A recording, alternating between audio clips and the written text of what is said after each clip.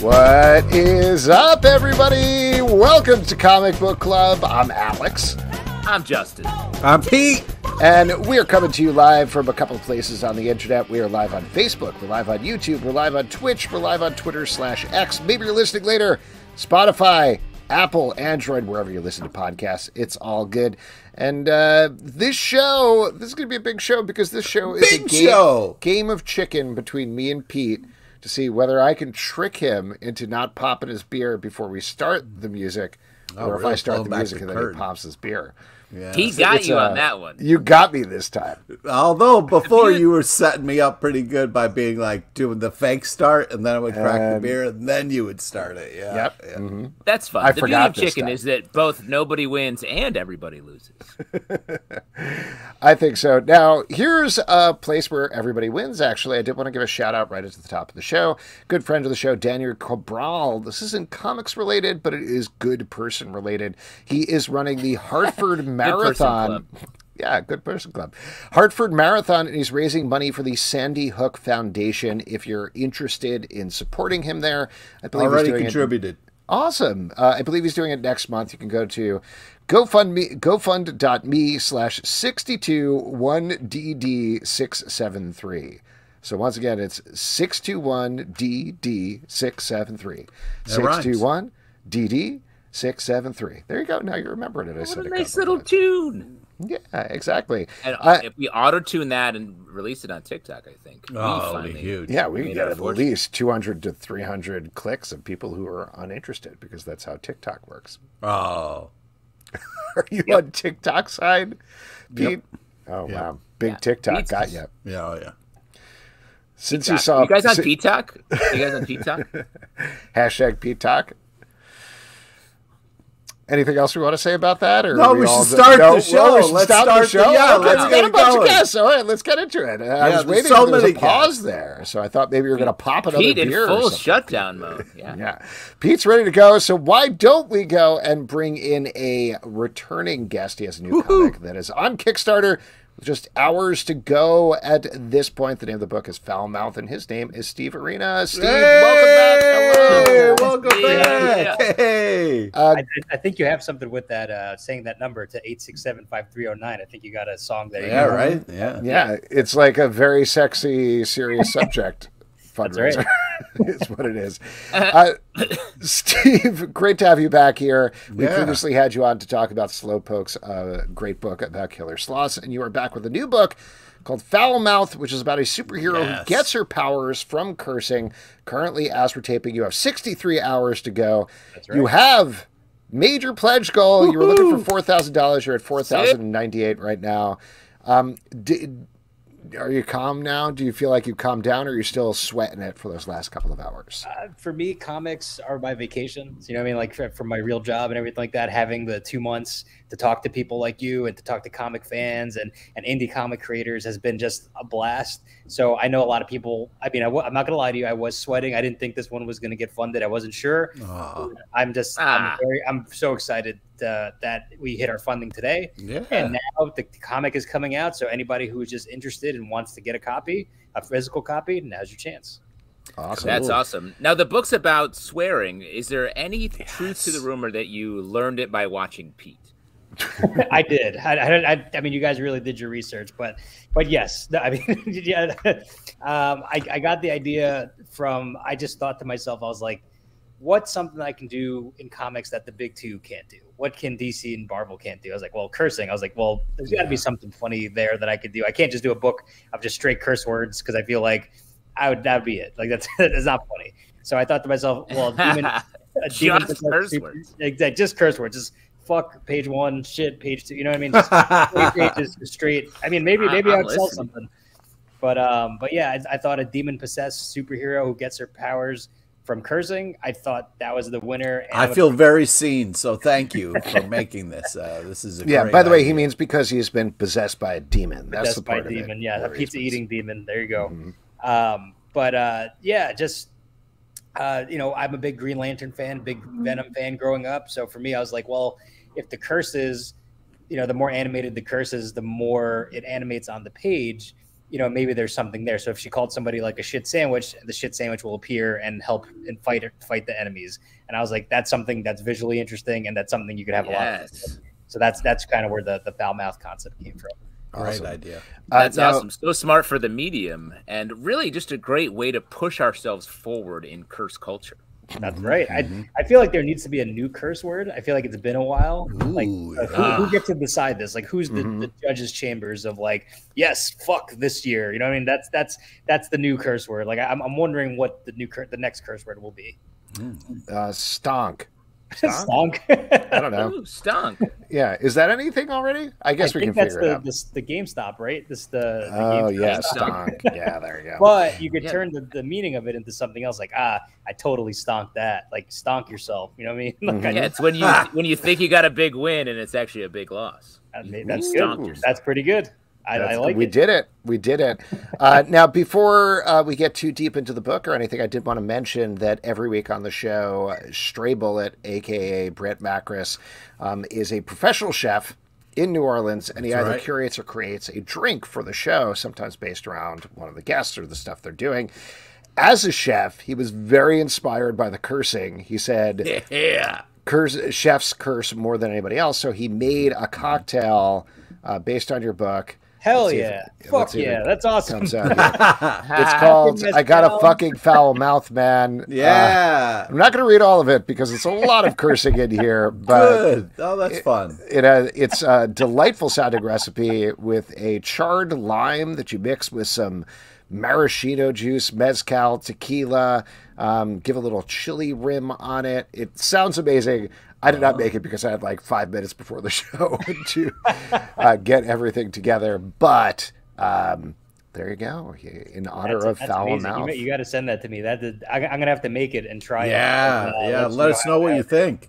Yeah, it's hard to find fucking tequila, but it's worth it when you track it down. And ass-burning chili liqueur. Well, there you go. So to get back to the book, though, just in terms of the content, in terms of the cursing, was there anything that you felt like pushed it too far? Were there any places you didn't want to go in terms of the language?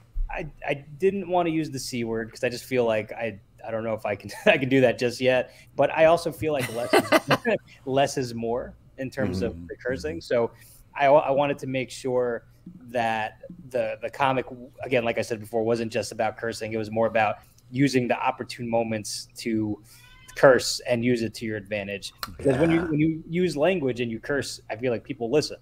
And in the comic, Faye Flick, the main character, is not really listened to. Like, she's talked over.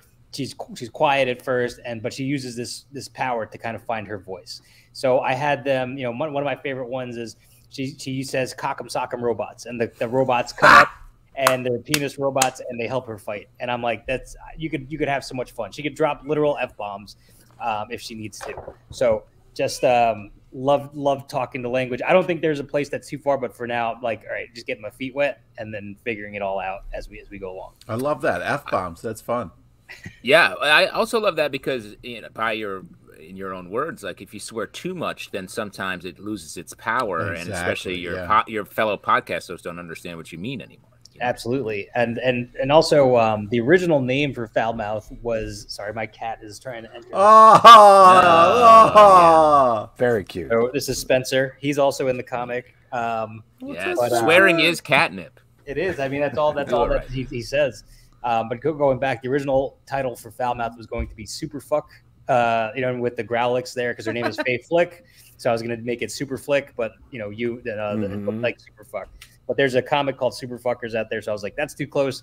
Let's go clean with it. Let's go Foul Mouth. And I thought it would be funny even to do these, these interviews. If I needed to do it clean. You know what I mean? I could do it, and it would still be funny because it's like, all right, he's not cursing. He's not what we thought he was. He's not what we thought he was. Yeah, we thought he'd be cursing. He'd be saying F-bombs the whole time. That's his whole thing. I wanted to ask you, this is not specifically about the book, and maybe this is just like an oversight thing, but when I was looking at the Kickstarter, I saw your bio says, "Hi there, my name is Steve Urena, and I am an aspiring comic book creator from Norwalk, Connecticut. Steve, you're a comic book creator. Yeah, no longer aspiring, my friend. Yeah, so you're going to change that? You're going to update it? I think I will. Maybe I'll put some more. Fucking change it. I made a fucking drink after this. Yeah. Now you're talking like a comic book creator. I know. Yeah. Yeah. It's weird because like I still think I'm brand new. But I guess it's not aspiring anymore after 5 successful Kickstarters now. Thank you for everybody who backed and will back. Yeah. I appreciate it. I love the comics community. It's so welcoming and giving, and I couldn't have done this without you. We got a question here from YouTube. This is from Anthony Latch. Says, how can I let the world know that cursing is my superpower? Maybe something I could wear? So we have Anthony Latch is a great guy. He's bought from me before on his show. I actually he found me through this show, which is even crazier. Nice. But we have the vaunted comic book club bump. It's real. That's right. It is real. But yeah, we have T-shirts and bumper stickers this time around that say "Cursing is my superpower" for those who, maybe are not interested in the comic or just like, I'll check it out. But the shirt really sells it in. So if you're a big curse word person and love to curse and you're on the highway, "Cursing is my superpower." We have the shirt and the bumper sticker made by artist Jason Thomas. That's cool. A great bumper sticker. Yeah, it is. Perfect for the back of your car. Or the front, or all or around the front. window. If you're giving all the way around. If you're cutting people off, whatever you need to do, cursing is my superpower. Yeah. Now, after the 63 hours are up, at this point, what stage are you at with the comic book? Do you have the first issue done? Do you have a little bit more to go? Where are you at? Yeah, the comic is done. The art is done. Lettering's done. The only thing I got to do is just put the cover together and the logo on the cover. But it is basically done. So the minute the Kickstarter's over, I'm going to make the comic. Wait until everything's settled with the funds and everything like that, and then I will release Foulmouth immediately, and I will be getting to work to getting the comic printed and getting it into the mailbox as fast as possible. I love that. Nice. That's great, Steve. Steve, congratulations on everything. Very excited that this project is successful. Really looking forward to your next one as well. Yeah. Thank you very much. Congrats. Looking on the Kickstarter and the T-shirts, very cool. Thank you very much. The next one I think will be Zombie Date Night 2, as I just finished the script, so I'm very excited for that. All right. But so little by little, but I couldn't have done it without people like you and great people who love comics and always only want to spread positivity about comics. Oh, yeah. Thanks, Steve. Always good seeing you. Have a great night. Congrats on everything. Thank you. Thank you very much. Yeah. All right. Once again, it is called Foulmouth. It's on Kickstarter right now. You can check it out. You can fund it as we're taping for the next 60-ish hours or so. And then after that, hopefully you'll be able to pick up Steve's next thing. Why don't we bring in our next guest here? He is the creator of the new book from Abrams, We Are Not Strangers, which came out last week, I believe, if I have my dates correct. Ladies and gentlemen, Josh Tuininga. Josh, hey, welcome. What's up, guys? How are you? All right. Thank you so much for coming on. Oh, my gosh. Before we get into the book, where are you? It looks like you're in a bunker. On a ship? Yeah, it looks like you're in a spaceship. What's going on? This is my studio. I work out of a old converted school bus. So, man, cool. I can just pick it up and show you the outside, but yeah, that's what this is. How did you find that? The paneling on top is because a tree fell on it, actually, right during COVID. So it kind of gave me a project to work on during that time. So that's why it's all got wood on the top there. Wow, that's amazing. That is and it looks like you're parked right next to a spaceship. Oh, is this the light? Oh, my daughter's helped me with the lights there. Yeah. Yeah, cool. Very cool. How did you park in front of your home? It's kind of off the side of the property here. I live out kind of in the woods, so I got some room for this. Yeah. Good for you. I wanted to park it in the very front of my house, but my wife was like, "No, let's just throw that over in the side." Yeah, that's the right answer. Sounds about right. Question from Derek Meanhart. Can you drive your studio around? Oh, my gosh. So the guy I got it from was an old Burning Man hippie who that was his dream to get it running. But I had it towed here. My brother's a mechanic. He looked at the engine. He's like, no, there's no way in hell that's going to happen. No. Hard no. Well, awesome. That is amazing. Also, your book is amazing. I was really impressed by this. I thought this was really fascinating. It just came out, as I mentioned, September 12th, right, from Abrams. So before we even get into the plot or anything like that, what has the week since the release been like for you? Have you gotten to go to any events? Have you seen any reaction? Yeah, no, it's been really, really, really fun for me. This is my first graphic novel, and this is a Seattle story, so the local response has been really, really cool. It's based on a true story, and it's actually kind of interesting. There's some other stories kind of coming up, locally that are kind of similar to it. So, yeah, that's been really pretty rewarding. But yeah, I mean, it is a local story, but it's, I think anybody who has an interest in that time period and just, community and stuff like that will love it. So. Can you walk us through it, the story, the basics, and then sort of how you discovered it as well? Yeah. Well, so I heard the story from my uncle who went to his grandfather's funeral. It was a typical Jewish event until a handful of Japanese American guests started to arrive. And nobody who knew who they were or why they came. But so what my uncle found out is that his grandfather had helped these families when they were forced out of the neighborhood and incarcerated during World War II. So that's that. I heard that story. It only took him a couple of seconds to tell me, but I just couldn't stop thinking about it. Like, how does a Jewish immigrant with family overseas still threatened by the Holocaust end up helping his Japanese American neighbors at home? So this story is just kind of about the kind of environment that can create that remarkable relationship. I thought one of the things that was really fascinating about the narrative here is you're a couple of steps removed, right? Like, you're already removed by the fact that you're doing a biography. So it's not about you, it's about somebody else. You're telling somebody else's story. But this is a story that was told to you by your uncle that is about your grandfather, I believe. His grandfather. His grandfather. Yes. Yeah. So what is it like bringing those elements together in terms of creating a cohesive story when you have so many steps removed from the actual story itself? How do you piece it together? Yeah, no, that's a great question. I mean, I felt close to the story just because my family's from that area, and I just grew up hearing about the neighborhood and stuff like that.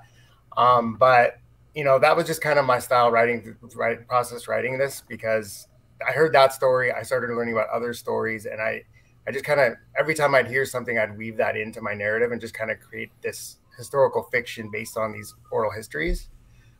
So yeah, that just kind of was my process. So his was the first I heard, and then and every once in a while I'd meet up with somebody and be like, oh, I could interject that little detail in a panel or some dialogue, but sometimes it would just turn into an entire new chapter.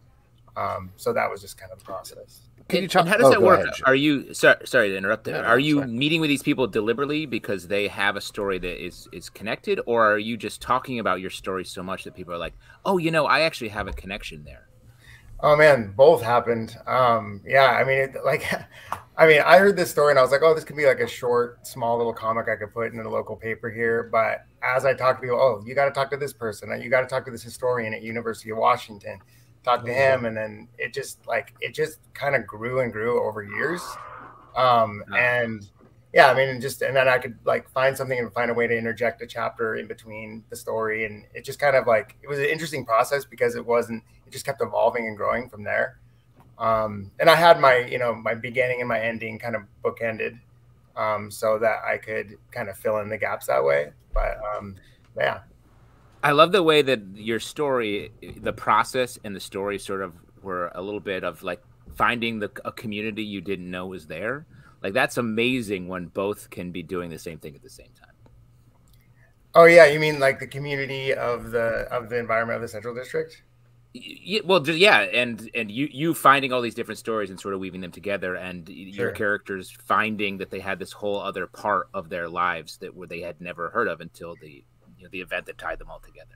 Yeah. Oh my gosh. And it turns out that's pretty common. I mean, a lot of people who went through those hard times during, the Holocaust or the incarceration camps, they didn't tell their, sons and daughters and grandchildren a lot of details. They wanted to protect them from that. There's a lot of reasons to kind of just work hard, move forward. So, there was a lot of we don't know exactly what happened. We don't know that many details. So the people who I talked to who did know, that was pretty rare. And yeah, go ahead. I don't know if this is eventually going to come around to a question, but I did want to mention a couple of things here that I thought were very interesting about this book for me.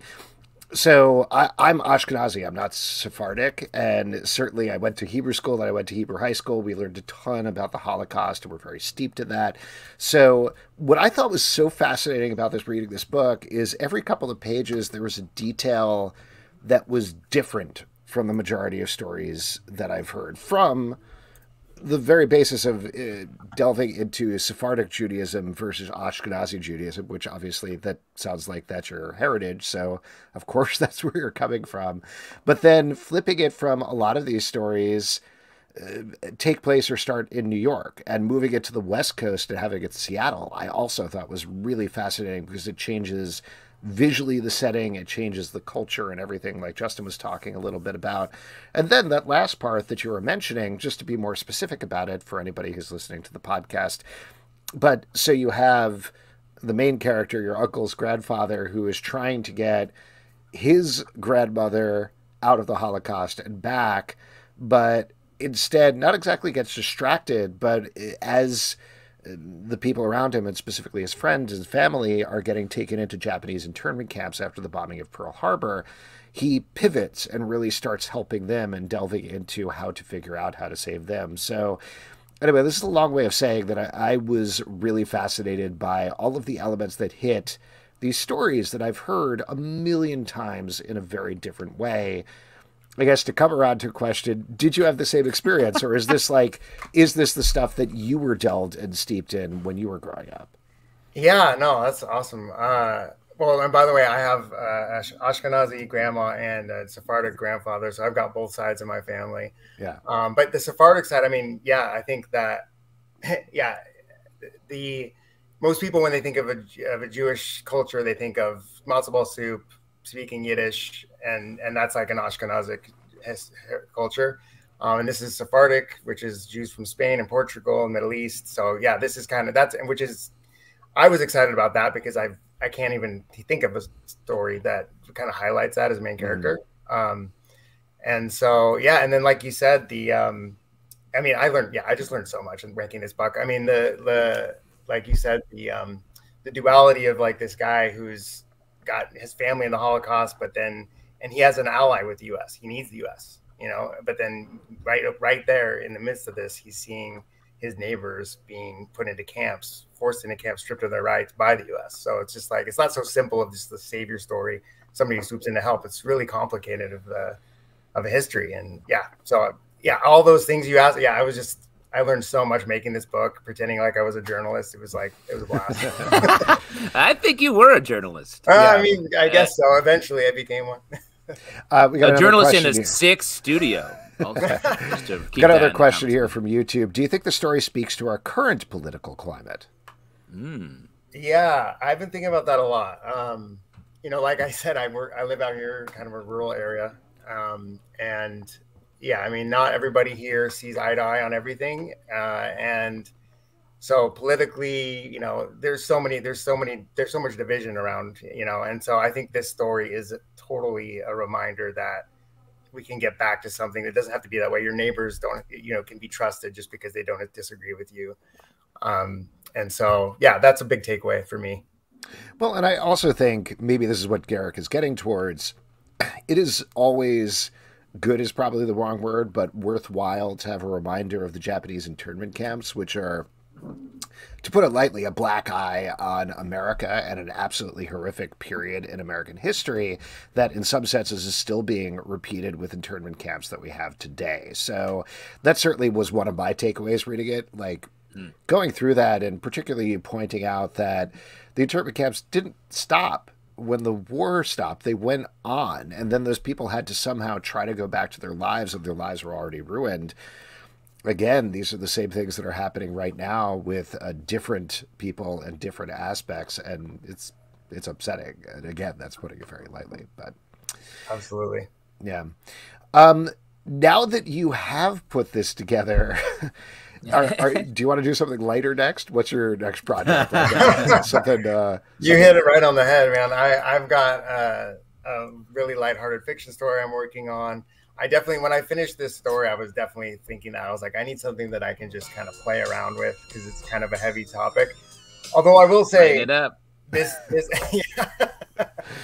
I will say that, we're talking about these really heavy topics, and, I don't want to throw anybody off from reading this story just because of that, because it was also really important to me to write this in a way that was like somewhat of a page turner. It had some humor in it, and it was kind of a fun read as well while you're kind of learning things along the way. So just want to make that point. But go ahead. Well, all I was going to say is also the art style in there, I think, really emphasizes that, where it's not this moody, grim slog the entire time. You have very bright colors throughout. You have very open spaces because it's in Seattle, and you have these bright blue skies everywhere in the sea.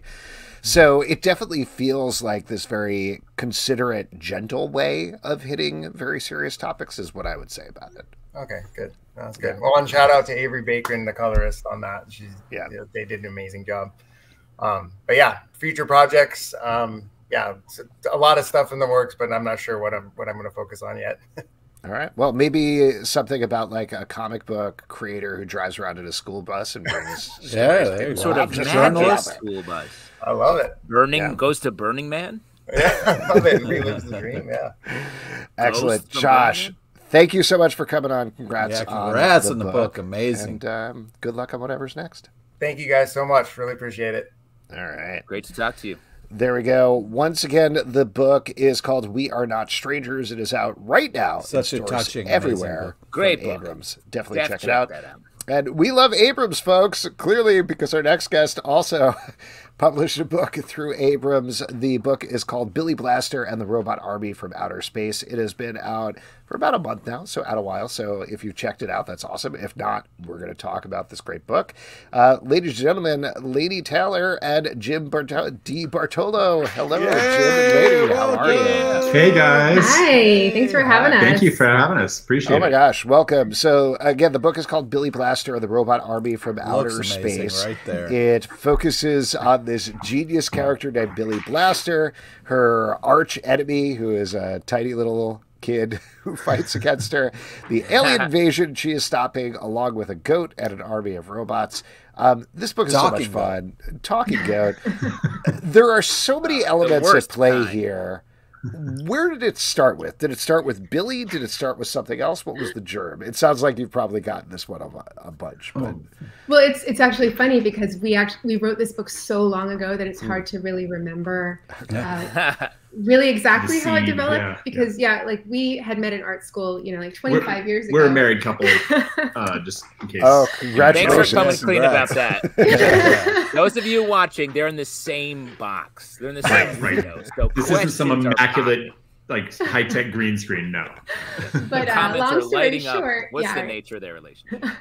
But we met in art school 25 years ago, and Jim was there because he loved comics, and I was more interested in children's books. And through this sort of synthesis of our loves, we realized that there were no comics for kids back then. Which was wild. And so as we worked, developing our careers, that was, something that we were interested in doing, and it really wasn't a thing that was ready to happen yet at that time. So we had plotted out this story way back, not 25 years ago, but like 15 years ago, and ended up putting it in a drawer. So it's hard to remember exactly how the idea evolved. At the time, it was mostly like there was Bone, there was Baby Mouse, and there was Owlie. And to mention... Yeah, and to mention comics for kids to like mainstream publishers, they were like, "What?" Mostly they would think Diary of a Wimpy Kid, which is also with Abrams. How about do a hybrid book or that kind of thing? So we're like, comics weren't real books, and also they didn't have the expertise to do them. Even there if weren't they wanted to. Art directors in house that could be able to oversee that kind of thing, or the editors hadn't really caught up to that sort of skill set. So. But anyway, go ahead. Yeah, we knew we wanted to do something funny and bright and vivid and silly and. It could not be a crossover with your first guest book. No, probably not. I was going to say, there's not a lot of crossover between any of the guests. Yeah, right. Going right after this. But that's what we like. We cast a wide tent. Cool. I feel like this book, though, like it heightens everything always to the next extreme. Like, so after you had the idea ages ago and you sort of developed it more recently, is that true? And were you always like, how could we make this funnier, weirder, make the buildings taller with more windows, things like that? Well, I guess we both are fairly silly, and there's a lot of humor in our household. Our daughter as well, who's just turned 14. But so as we were going through like the scripting it and everything, and then the art of it began during COVID. Basically, I had done art for it years ago, a little bit of it, but then kind of took it out of the drawer when we before we approached publishers and sold it to Abrams, and kind of going through the script again, changing a few things, and then doing the art was like, there was just so much opportunity for not having to, they need to build a spaceship. I don't need to figure out how to actually build a spaceship. I'll just have them do it. They need to do, which is a lot of fun too, because both of our other work tends to be pretty serious, more serious. Even though I write fantasy, it's more mature. And, the logic has to be a little sounder. And Jim's his art style that he's worked in more is more realistic and serious. So I think we both really enjoy being able to do the wacky. Yeah. How do you do it? You just do it. It really feels like it. No rules. The passion behind it is really great. First off, Billie's hair is glorious. Love the maze in the beginning. That was really cool. But what I really love about it is not only is it bright and a lot of fun, but I also love the pacing of it. You guys kind of one idea at a time. It's not like middle of action, then we got to do a flashback and all that kind of stuff. Creatively, it seemed like you guys were having a blast, and that really came across in the pages. Is that just from over time kind of adding things, or was that like a choice from the beginning? I mean, well, I'm going to say too, how the way we work is probably not how most comics collaborators work. And this is like a much lighter workload for me as the writer.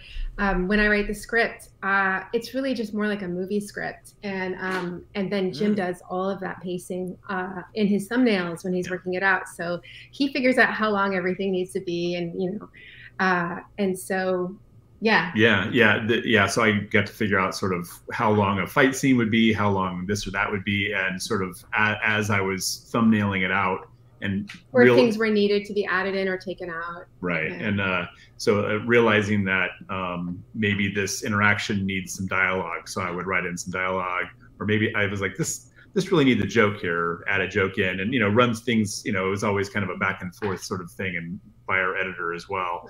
But it was just this sort of very ongoing process, and like filled with possibilities. As far as like, there was never a part where she was like, this scene needs to be 5 pages long, 9 panels each page, worm's eye view, bird's eye view, that kind of thing. It's all like basically a script that with some direction. Yeah, I don't even know how I would do that. Like, he's just so much better at visualizing things. That's his. That's what he brings to it. So it sounds like a much more intimate version of the Marvel method, where the writer and artist leave room for each other, except you guys are in the same house, going to be like, hey, what if I just added this little, were you calling to each other from each other's room? A little bit. Yeah. We're set up upstairs, where I'm in one of the bedrooms, and she's in one of the bedrooms, like that made into our workspaces. And there's a little bit of that. And while I was doing the art, she's working on other books, and so I don't want to break her flow. I don't know if any of you guys write, but there's so much of like focus that can be broken so quickly. So I would wait for her to like go by to like grab some water, and I'd be like, "Hey, what about the?" You're up. I got to talk to you about this. Right. To take an even bigger step back, like you're saying, you both had successful careers doing stuff individually. Why was this the right time to come together on this?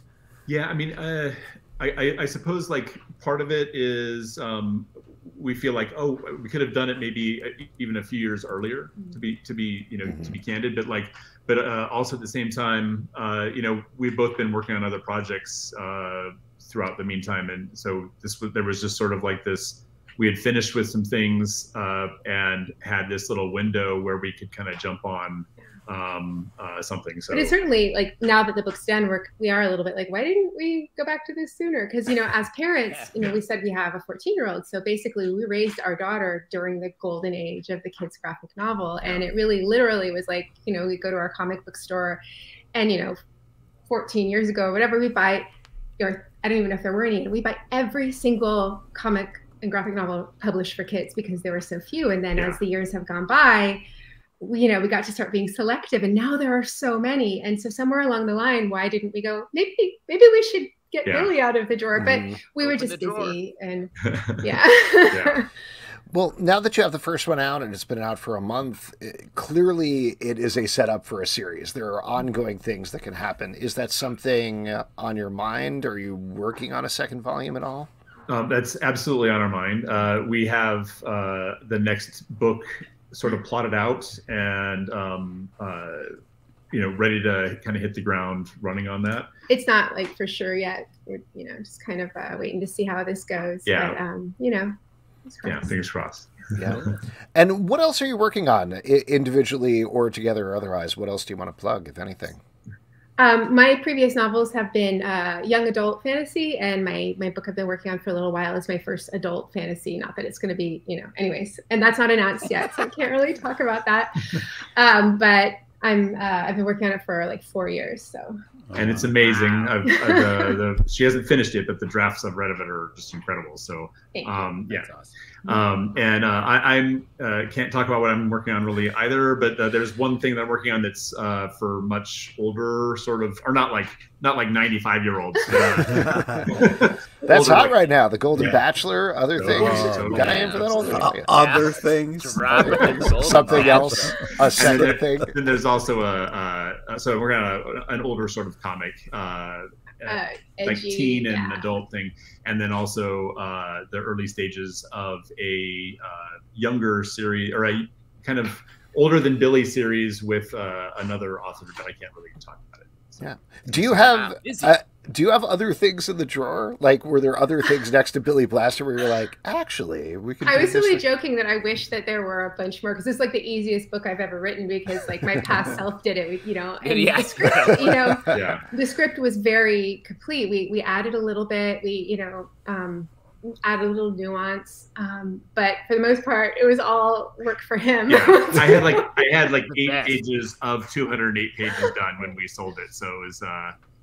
And she was like, here you go. Hey, good luck. That's always the author and illustrator. I'll say hi when I have to get water, but otherwise, good luck. Looking forward to it. And I'm going to say, too, for anyone who's listening, that, like, the author always gets the credit. It's always the author's name that's first, or only. Like, sometimes, like, we had a real fight to even get his name, like, on Amazon or whatever. Even though, like, I wrote part of it too. It's like it's like, just so people really appreciate illustrators and know. Thank you. Well, listen, congratulations on the book. It is super fun. I would love to see a sequel to it. So here's hoping. My fingers are crossed as well. Thank you. You guys are super fun. Much, Thanks guys. for doing what you do. Thanks for having us. Oh my gosh, totally. Have a great night. Great to have you. You too. Cheers, guys. Later. All right. Once again, the book is called Billie Blaster and the Robot Army from Outer Space. It is out now from Abrams, and it is super fun. Yeah. Like they were saying, great all-ages book, very ridiculous, ludicrous adventures. I think, like, we didn't talk about this in the interview much, but if you liked Nickelodeon shows in the back of the day, I think it's right in the wheelhouse there. Yeah. Yeah, especially, like, the vibe and the art style is like Rugrats, Jace. I feel It's Doug. Yes, Yeah. Doug's a good one, probably. Rugrats maybe a little younger, but very fun. Really, definitely check it out. And we are going to move on to our next section, which is my favorite section because you all make it up. It is your audience question. Oh, it's your favorite. Oh, that's nice. It is my favorite section because everybody makes it up because we get to talk to the audience. My other favorite sections are when I get to spend with you, Pete, of course. Don't worry, baby. Wait, you guys have separate... You have separate sections? We have the Pete Alex section where we just kind of hang out. While we're getting some questions in here, what are you guys drinking tonight other than Stray Bullet's Great Drink? I've got that, sucking it down. Pete's got another Pony Boy. You're becoming a real Pony Boy. Yeah. I got a Pills Mafia. Go Pills. Go Pills, baby. Come out. And I tried to take most of the ingredients and make a spicy margarita here. I didn't have the cherries around, but I did what I could. I got as close as I could to straight Alex, drink. I think you did a great job. No, don't feel bad. Stay Just golden. because you didn't have the time. What's that, Pete? Stay golden, Pony Boy. There it is. There you go. Thank you for bringing that in. We got a couple of questions here already. Let's kick it off with Derek's question. Any thoughts on public domain versus legacy characters? So this is most likely, I would assume, spinning off the news. I don't know if people have heard this. I'll mention it here. We reported it on Comic Book Club News, our daily. Oh, man, so everybody knows about it then. Well, just in case you don't listen to Comic Book Club News, which is its own dedicated feed. It comes out 5 days a week, and you should really check out and subscribe. Bill Willingham, the creator of Fables, declared that Fables is public domain. Woohoo! Well, hold on. Cool your jet horses. All right, let's all start writing fables. Hold on. It's public domain. I can write it. Yeah, there's a couple of wrinkles there. First and foremost is the way that he was describing it is that Fables is creator-owned but not creator-controlled, which means, according to him, again, in a blog post that he put up, that DC publishes all previous Fables material, all of those stories. If he ever writes a future Fables story or does Fables anything, it has to be for DC. But he was saying any future or other things, he is releasing it to the public domain. He said, I can do that. I have the rights to do that. And basically called like a no backsies law on it. Like, I'm not even joking. That's essentially what he said in his blog post. However, DC immediately came out and gave out a very rare statement. They usually don't say anything about these things. They're like, no, Fables is ours. You cannot do that. That is not going to happen. So Fight. It probably is going to be a very big fight. Part of the problem here is that public domain law and copyright law is very weird. I'm not a copyright lawyer, but even with I know, I'm sorry, Pete. Alex, you representing several copyright cases. Yeah, exactly. Pete. Yeah. I'm losing all of them, man. Oh, man. It's a good thing you're pro bono. But it's very complicated, and it's not clear even to copyright lawyers. And beyond that, I would say, from my very layman's perspective on this, corporations can very easily manipulate these sort of copyright laws in a court case because they are so vague, and change them and have them changed because they are so vague. It often errs towards the side of the corporation, and it's very rare that it almost feels like the system is broken. You know what I mean? The system is broken a little bit. Well, the other thing, have there ever been any other like comic book related copyright issues over not the a one. Not one. No, are you thinking of like Superman and things like that? Spider-Man or Superman is probably the big one, which it now needs to say created by Siegel and Schuster on absolutely everything all the time because of those court cases. Batman, the same thing, where we finally got both names on that? I feel like there was a bigger, I don't know, I'm not 100% sure on this, but I think they included Bob Kane sort of like as a legacy thing, but Siegel and Schuster apparently was an issue. They also just had a much more contentious relationship with DC. But anyway, that's a long way of getting around, like, what's your guys' take on this? How do you feel about this whole issue, how it affects public domain? Well, I just trust corporations, you know what I mean? Like, corporations are always looking out for people and their best interests. So, you know, if you ask them nicely, I'm sure they'd let you, write a classic statement from Pepsi Cola Page. What do you think, Justin? Something like this, you know, these are fairy tale characters. The Fables are, so it's like they're technically public domain. Bill Willingham added a lot to these characters, and now it's saying like anyone can do them. Like, it feels like legally, he probably knows that's not gonna work, and like I don't know what situation where that would happen. But what I like about his statement is he's basically saying like, hey, these copyright laws are there's weakness here. We can push on these and maybe get some more power on the creative side, and not let them continue to dominate something that they've won the battle for a long time. But in a time when labor is rising, there's a ton of strikes happening right now. Maybe he's saying this is the time to push. Yeah, I definitely think that's part of it. I also think part of it, to be frank, there's been a lot of stories that have come out or been resurfaced over the past week since he said this about Bill Willingham, to put it lightly, being a huge asshole, like absolutely like epic level asshole. So that's something that I think comes through here as well, is he's throwing a bit of a snit in terms of doing this. But as I saw somebody point out today, very rightly, both things can be true. That we do need to question why corporations have such a tight hold on copyright law and public domain, and also Bill Willingham could be an irredeemable asshole at the same time. Both of those things 100%. Can be accurate. So well, I think Alex Eldon's thoughts are not the whole thoughts of Comic Book Club. Pete, the lawyer. Yeah, exactly. Who is the copyright lawyer here? Great question. Please raise your hand. Yeah. I also think Pete's the Foggy to my Matt Murdock. We got a couple of Foggies on the podcast. What I was going to say is all the way down. Foggies all the way down. The way that the pipeline is now, because back in the past it used to be like if you wanted to get your comic book story out in the world, you had to go to a major publisher and pitch them. They would pay for it. You would sign it all away, and then you would go. And some of those characters now are like literally propping up major corporations. Now it's different. Now there's a ton of different paths. There's a ton of different pipes you can go on. So I think this is, asshole or not, this is definitely sort of pointing to the new ways that this works in the real world.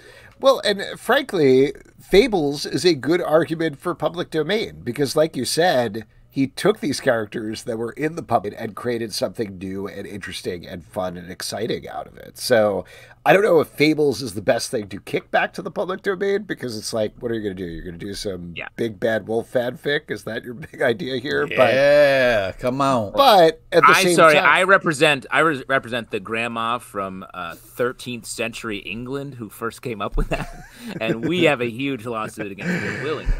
Right. And on the other end of the spectrum, though, you get things like Winnie the Pooh goes in the public domain, and people are like, great, we're going to make a slasher horror movie, and it's going to be bad, and nobody is going to like it. So, like, there's a lot of different things going on there, but ultimately, ideas should be free, I think, and can be free, and they shouldn't be propping up corporations. They should be propping up the people who make them. I think that's the main thing I would take away here. Shouts to that. This is from Kevin. Favorite book starring anthropomorphic animals. We didn't get to talk about this when Jim and Laini were on, but Kevin had a lot of questions about the very seductive goat on the front cover of the book. Yeah. What do you guys think? Take it easy, Kevin. Favorite books about anthropomorphic animals? Pete? Yeah, I'm not sure. You just said Owly. We were just talking about Owly. Oh, sure, yeah, but also Fables. That's another one. Oh, great. Yeah, I'm pro animals. You know what I mean? Shouts to Stray Dogs. We talked to Tony Fleeks at Baltimore Comic Con, or you two Foggies did, and I love that book, and it's fun. Wait, what are you in this scenario? Are you also a Foggy? I'm a Foggy, but like maybe not. You're an Electra, I would say. Yeah, you're more of a Jarvis. Well, we're all like servant-based sidekicks. Pretty we're much. all paralegals and butlers. Yep. Yeah, those are all good answers. We got one here from Facebook. This is from Josh Sinison. Is the network sitcom dead? Yes, dun, Josh. dun, dun. Unfortunately, it's true. I would throw out. I was just talking about this today. Like, what's going to happen? The Writers Guild is back at the bargaining table with the AMPTP starting tomorrow. So that's a good sign. Maybe we're headed for at the end of the strike. I feel like everyone's feeling the pain. The writers and creators have been feeling it by being on strike, but now the studios are increasingly feeling it, I think. So we're maybe coming to a close. What will a post-strike Hollywood be like? What's going to change? I actually think the network sitcom is going to be on the rise. I think coming back, I think people are going to want more of that regularity, shows that they can rely on, and less large swings. There's going to be fewer shows in general, I think. So I think we're going to get more sitcoms. Yeah, I agree with that. I mean, one of the few success stories of the past couple of years is Abbott Elementary. And to your point, Justin, whenever this strike is over, even if this round doesn't work, even if it's a couple of months down the road or something like that, people are just going to want to be like, what can we do to hit the ground running? Come on, we got to go. We got to get like more content to the pipeline. And the two things that have actually worked over the past couple of years is one, Abbott Elementary, as I just mentioned, and the other one is over the course of the strike. Suits is the biggest hit on Netflix ever. That's not a sitcom, but I hope people are coming around to the idea like, hey, these Blue Sky shows that we do 20 episodes of, people will watch those in droves. They love them. They don't need to be 10-episode prestige shows that we spend $10 million on an episode. We could do 20 episodes for half that price. Let's do that instead.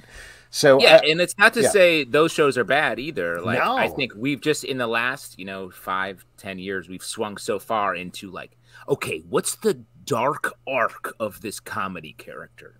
And it's like, oh, you know what? Let's pull it back a little bit, and we can do some of that because some of that is really good. Shows like Barry, the very dark ride that was a show called Ted Lasso, which you guys should check out. Oh man, it's so dark, crazy dark. It's crazy dark, but that show had like a big dramatic arc to it as well. We can do shows like that, but also do shows where it's just like banger comedy, simple premise, easy to describe that we're just refilling every week. Like all the shows we grew up on, comedy wise, are that. I totally agree. Okay, we got a couple more here. This is from Federico Rosa. Do you think there is a genre that might be impossible for comics to have, and maybe any that only comics can do? Wow. Ooh. I don't know if there's anything impossible for comics to have. I feel like that's the fun of comics is they can do anything. Yeah, I mean, I think I would throw out that romance comics were such a staple of comics for so long, and I think it's hard to replicate that. I think we've seen it.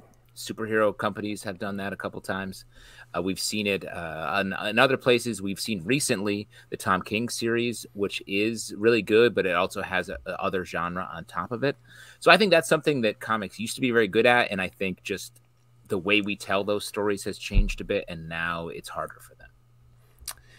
Yeah, I can see that, but I can also see people bringing it back at some point. To Pete's point, you can do anything in comics, really. Like, you can do any genre. You can do absolutely anything you want. I think, the perennial question that I always ask is whenever we have anybody who's doing a music comic, but even that works. Like, even having audio in comics works. Like, you could figure out a workaround for it. So no. And maybe any that only comics can do. I don't know. What do you guys think? This is something I've been thinking about lately. I feel like TV and film have tried to do this more and more, do meta commentary where the characters are sort of breaking out. And I think it's working less and less in other media. But in comics, I feel like meta commentary, we've been rereading Scott Pilgrim, a ton of comics, Deadpool, do this where the character's talking right to you. Comics do that better than any other medium, and I think they will continue to. That's a great answer. I think also just, I was just going to say very quickly, the pacing as well. Like, we talk about this a lot, but just doing pacing from panel to panel, I was thinking about this off of what you're saying, that TV shows based or movies based on comics will always try to do like the panel structure, and it just doesn't work on TV in the same way because you're not following it at your own pace, at the own pace of your eye. So that's something, again, that I think, like, just visually, the way the medium works, you can't reproduce it.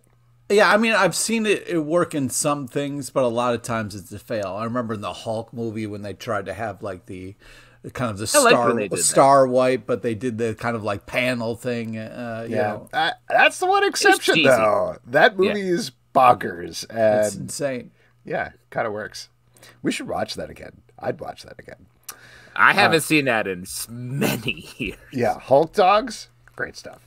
Hulk gets larger every time he gets angrier. Very fun.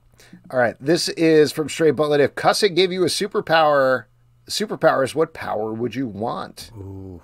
Well, first off, swearing does give me superpowers. Which power, Pete, does it give you? The power of rage. It makes me feel very rageful and makes me feel stronger. So I guess, Hulk out would be a nice kind of effect of the swearing would be fun.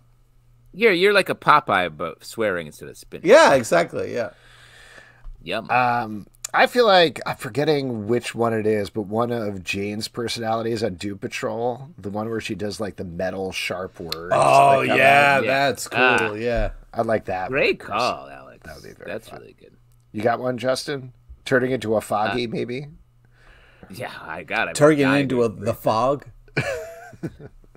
I feel like that's the opposite of swearing. That's like saying something like milk toast, which is like, oh no, I'm fogging up. Oh no, I'm fogging up. I'm disappearing. You wouldn't like me when I'm boring. Yeah, yeah. If you don't swear, you disappear. That's interesting. That's my secret, Matt. I'm always boring. This is from Stanley. This gets back to, we were just talking about this a little bit, but do you think the writers and actors strike will ever end? Will animation get a boost from the strike? My two answers there are yes, it will end. I think here's the trick though. If it ends soon in the next month, which I think is what most people hope, that means that really Hollywood won't start back up until the new year. There's a period of like working out all the deals and where stuff is sort of going to start to ramp back up, but actual production won't really be going until like the very beginning of 2024. So the strike will end, and hopefully it ends in time for it to have a big launch to the new year, because otherwise everyone's starting to get pretty nervous. And yes, I think animation will get a boost from the strike because animation isn't covered by the WGA. And, you know, SAG, it depends on the show. So like animation shows are still in progress being developed. I know some people who are working on animated shows because under the WGA rules, you technically can work on those shows. So like we're going to see more animation because it's in the pipeline now when other shows are not. Can I mention something else that I think has gotten a really positive boost from the strike, which is 100% not going to continue once the strike is done? But so I work as an entertainment journalist during the day, and we always get pitches from people like, hey, we got the show. Hey, we got this movie. Do you want to interview these people? And it's always the stars of the movie, right? Or it's always the stars of the show, or the writers or the EPs. They can't talk right now. Can't talk. So every single pitch that we get is what's called the below the line people, the behind the scenes people who are doing the props, the costumes, the sets, everything. I love it. Like, those are the people that I want to talk to. Those are the craftsmen. Those are your people. Those are my people. But I do legitimately, like, I think that has been a fantastic, you get the sense that the PR agents are like trying to grasp onto whatever, but at the same time, great, these people should be talk to as much as possible. They should be interviewed. They're putting as much work as absolutely anybody, and I love that they're being given the spotlight a little bit. I hope it continues post-strike. I don't think it will. Well, it's a great call because like we celebrities, actors especially, do the same interview 50 times. A press junket is a nightmare. You can hear any celebrity actor talk about, like, they literally are just like mush mouth by the end of it because they're saying the same things over and over again. Throw in like someone who worked in an interesting department that really reflected on the movie in a fun way, or the TV show, whatever. That's a great story. That might actually cut through the mass of same stories that everyone's doing. Well, I'll give you a very specific example from my day job. Yeah, let's plug your day job. You know what I mean? Hold on. None of the actors of One Piece could do any interviews for the Netflix show, so we didn't talk to any of them. But one of my writers talked to the guy who created the sets for the show and broke down like some of the big pirate ships, the weird pirate ships that they had, and the other sets that they had, like the iconic things from the anime series and whatever. So much more interesting to me than hearing the guy being like, yes, when I was Luffy, my arms stretched, and that was interesting because it was very challenging. Like, this is not to slam him in any way. I'm sure he's a very fun interview. Yeah, Luffy but slam. He sucks, and I hate him. Oh, my God. Come on, I'm man. sorry. Journalism, No, but my point being that, like, that guy spent so much time putting together a triple-decker boat that has a bar in it to give him the time to actually talk about that thing. That's very cool. Anyway, this is a long way of saying I don't think it'll happen post-strike, but I would love it if it does, because I love talking to them. I'd like to just point out a takeaway, one thing to talk about from what you just said is One Piece is fucking phenomenal, man. You know, Nice. Once you watch the One Piece, you can't stop thinking about the One Piece. You know what I mean? There it is. One more thing to throw on that. When I was working on this show, The One Piece? Nope. The Boys season 2 after show. The first show I worked on, hard COVID, shot remotely in LA. The kind of COVID where like a remote camera team would go into the celebrity's home, set up the camera, and then leave, and they would be like, "How does this work?" Anyway, we got to talk to the this designer for a lot of the props for season 2, and we got to talk to the dude who built the whale. A slight spoiler that blows the fuck up. And man, it was such a great interview. So good. Maybe the best of the season. I love that. Cool. That is great. We got a couple of other ones here. This is from Stray Bullet. If someone did trivia, could they donate to the Sandy Hook Marathon? Absolutely. Sounds like Stray Bullet is doing trivia for us this time. Let's see what else we got. This is from Derek. Other than cursing, what everyday activity do you wish gave you superpowers? Podcasting. I mean, we'd be very strong. So powerful. Pete, you got one? Everyday activity. Man, screaming at my brother, yelling at his children. No. You sound like you'd be a villain. Yeah. Villain. Or maybe getting angry at traffic. I don't know. Oh, that's a fun one. Yeah. I guess mine would be everyday activity would be not sleeping. I wish that gave me superpowers. Yeah, the more not sleep you got, the stronger you became. God, I'd be insane. We got a couple here. This is from Comics with My Kids. I'm not familiar with One Piece. Do you know if the sequel will be called Two Piece? Pete, any info there? There is going to be season 2 of One Piece, but it's just going to be called season 2. So buckle up, mateys. It's coming. This is a show about a bathing suit? No. Oh, no. It's about a treasure, my friend. The One Piece treasure. Great. Well, cool. Yeah, I'm looking forward to that as well. And we got one more here. Again, this is from Comics with My Kids. Is sucking on a cheesesteak a superpower? Of course it is. We should explain this. This is a sounder we haven't used in a very dramatic pause. Steak. Sucking on a cheesesteak. Sucking on a cheesesteak. Yeah, I think we got it. Sucking on a cheesesteak. Guys, we have to explain what that means because that sounds very insane out of nowhere. Sure. So on our Riverdale podcast, Riverdale After Dark, I think this was for the season 3 finale. Maybe we did. Was it season 4? It was during COVID. Pete moved to Philly. Yeah. Right. And he became addicted to cheesesteaks. Yeah. What a time capsule for our lives this is. Yeah. Put on a ton of weight eating cheesesteaks because I had to try every kind. Live after show for the season. I think it was the season 3 finale. Might have been season 4. And Justin and I ordered a bunch of cameos of Riverdale stars who were on there for Pete, including Natalie Bolt, who plays Penelope Blossom. Was it also Kerr Smith, who plays Mr. Honey? Mr. Honey? Was it just Principal Honey? I believe. Yeah, Principal Honey something. Yeah, it was Honey something. Yeah. And then also Lachlan Monroe, who plays Hal Cooper / the Black Hood. And one of the things that we said is that Pete loves cheesesteaks. And so what he said was... Sucking on a cheesesteak. Oh, boy. Specifically, I hope you're having a good time sucking on a cheesesteak in Philadelphia is, I think, the full phrase. You guys thought that was the funniest thing you've ever heard. It's very funny. What a great choice of words for someone who's like, I know what these people want. Sucking on a cheesesteak. I think about it all the time, constantly. Oh, man. I know. Good times. And that is it for your audience questions. Yeah. All right. We are going to go to our next section, which is trivia. And for that, we're going to turn it over to Pete LePage. All right. This is the part we give back to you, the lovely audience. It's an opportunity to win $25 free dollars Midtown Comics. But what we're going to do is we're going to have Stray Bullets come in, and he'll play for the Sandy Hook. So today's trivia is hopefully different news than the Zelbin news, with a special nod to the legend Jimmy Buffett, R.I.P. Now, it's okay. Everybody knows we have 2 news podcasts. One news podcast is Comic Book Club News, our daily news podcast, and the other one is trivia. That's right. Yeah.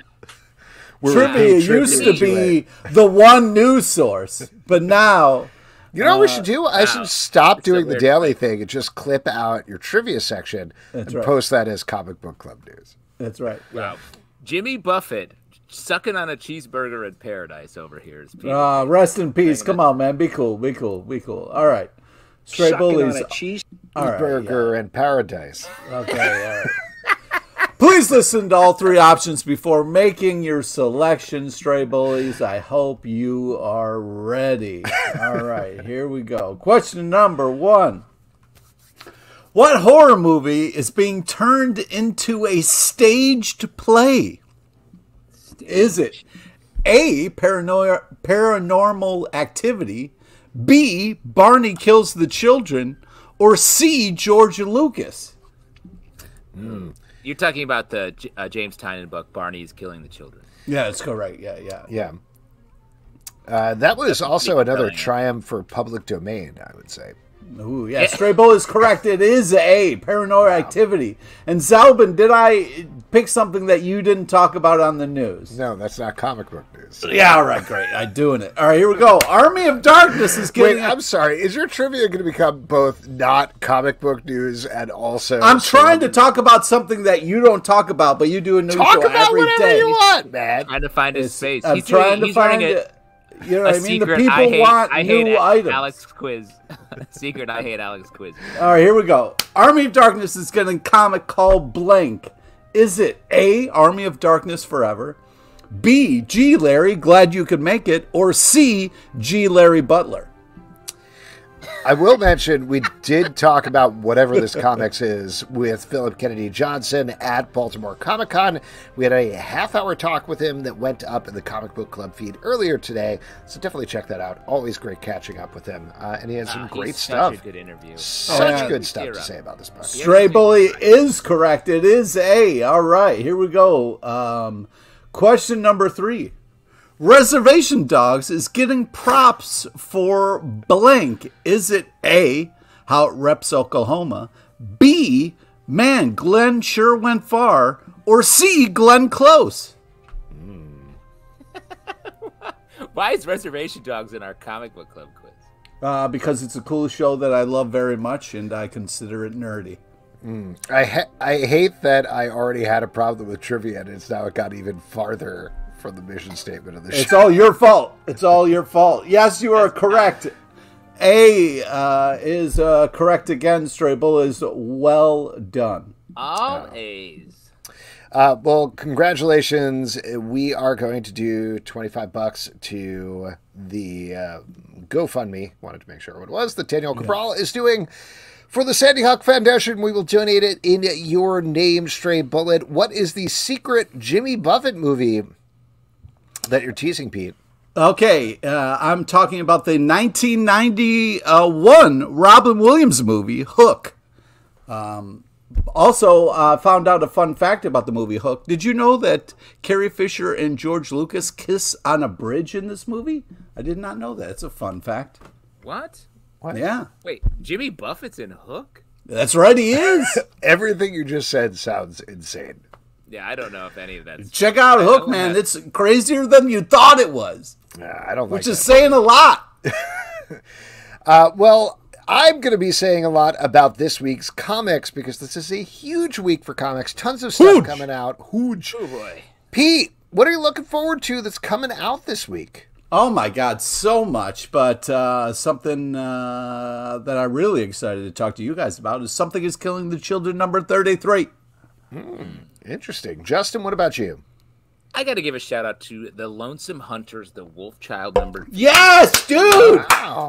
Yeah! I love it. This series from Dark Horse. This is the second volume, continuing on. One of the got me in the feels, this one. Got a very great emotional story, great magic story, great unlikely partnership story, beautifully drawn. Sort of, it's if you like Hellboy, it's not as like comedy driven as Hellboy, but it definitely is in the sort of occult universe with some great characters, and the art style is reminiscent. So, as I mentioned, this is a huge week for comics. The big ones that are coming out that I'm very excited to check out. Wonder Woman #1 from DC Comics, which is already out. We also got Captain America #1 from Marvel, now written by J. Michael Straczynski, coming back to Marvel, so that's exciting. Rare Flavors #1 from Ram V and Felipe Andrade, the team behind The Many Deaths of Layla Starr. one of the best books of the past couple of years, so lots of hype on that. But there's even more stuff coming out. Predator versus Wolverine is coming out, which is going to be wild. Those guys been needing to fight. Oh my God! Turns out they've been battling through time. All right, well, don't spoil anything. Don't spoil Noctera number 16. How about that? Yeah, wraps up, dude. The end of Noctera.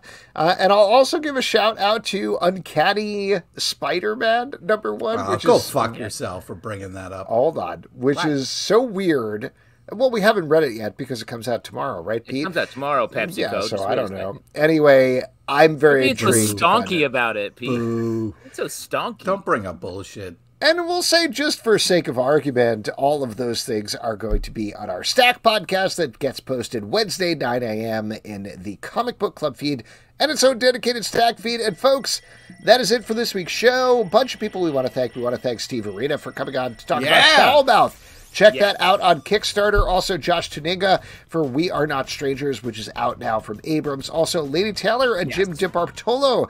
Billie Blaster and the Robot Army from Outer Space is out now. Next week on the show, Jared Keene, PhD, is going to be here to talk about Hammer of the Dogs, and Patrick McDonnell is going to be here to talk about the superhero's journey. Bunch of podcasts on our end to plug.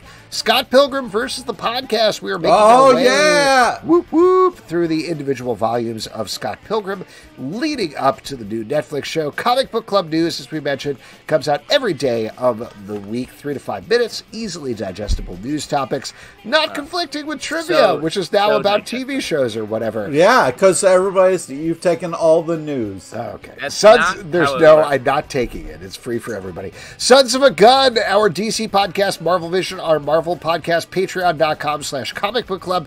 To support this show and all the shows we do, don't forget to subscribe on Apple, Android, Spotify, or the app of your choice at Comic Book Live on Twitter/X, Comic Book Club Live on Instagram or TikTok, comicbookclublive.com. For this podcast and many more, until next time, good night. Thanks, everybody.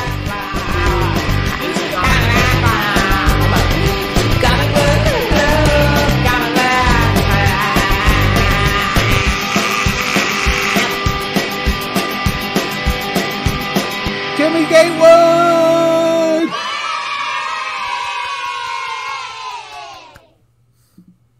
Thanks, everybody. Have a great night. See you next week. Good night.